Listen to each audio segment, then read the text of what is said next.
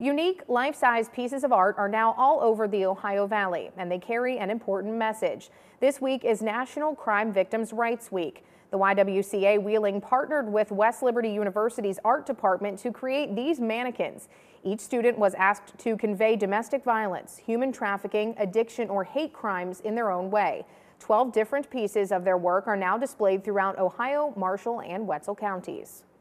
I hope that they begin to think of a victim of crime as not this far-off thing completely separate from you or me. I think when they think of victims of crime, I want them to think that they could potentially be anyone that you know. And it is your duty as a member of this community to make sure it's not you and to make sure it's not the people around you. You can see these pieces displayed throughout the week. YWCA Wheeling is also appreciative of the students' work, so Scott says they are working to plan another event where the community can see these pieces once again.